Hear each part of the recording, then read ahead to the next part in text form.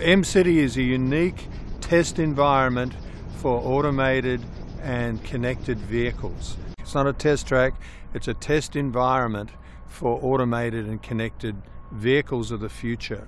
What the Mcity allows us to do is to test and examine a lot of the research technologies and research questions that come up in the Mobility Transformation Center and that our partners have.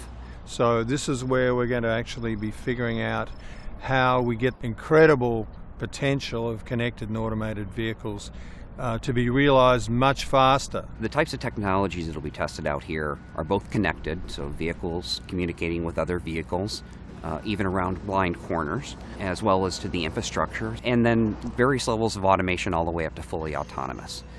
Will the automated vehicle detect the pedestrian in the crosswalk and stop? Not only do our competitors not have anything like this, the manufacturers don't either.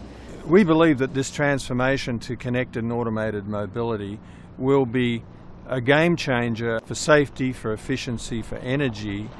Our cities will be much better to live in. Our suburbs will be much better to live in.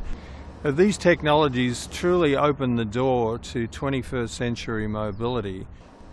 So Mcity is where all of the main players, it's the automakers, the suppliers, traffic sensing, insurance, communications, big data, this whole new ecosystem, this is where they come to work together.